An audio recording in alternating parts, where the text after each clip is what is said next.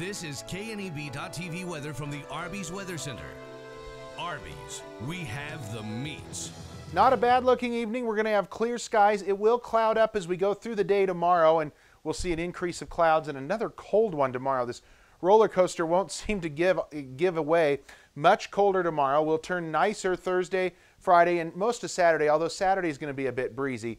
Then colder comes Sunday with off and on snow flurry and chances, especially tomorrow, and then again Sunday into early next week. We only hit 40 after a low of 35, so we were just stuck.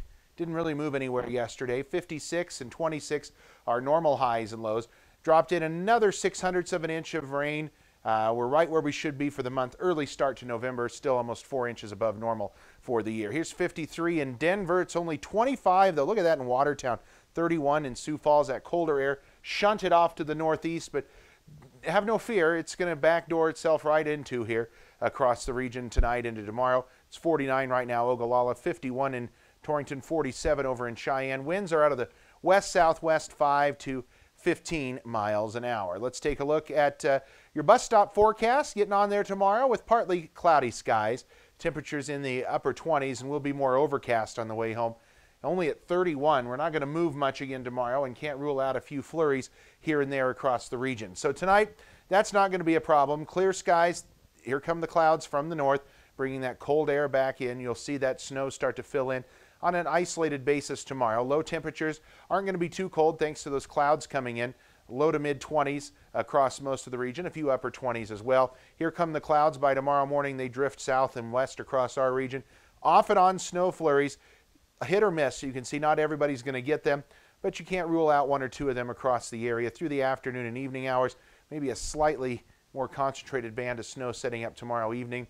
Again, it's all going to be very light, not going to experience a lot in the way of snowfall totals. Colder temps to the north tomorrow, where those clouds settle in early, will be only in the upper 20s to low 30s, upper 30s to near 40 down along that I-80 corridor. And snowfall totals are very light. Nobody picking up really a whole lot. Everybody under an inch, I think, as we go through the area. Nobody, I think, going to get overly heavy snow out of this storm system.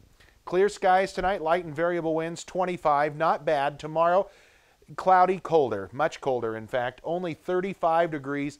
There will be some flurries or light snow showers. They're not going to amount to much.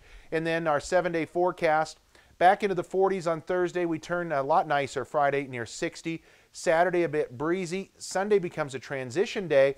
And a big transition at that, maybe getting up into some near 50-degree readings Sunday during the day.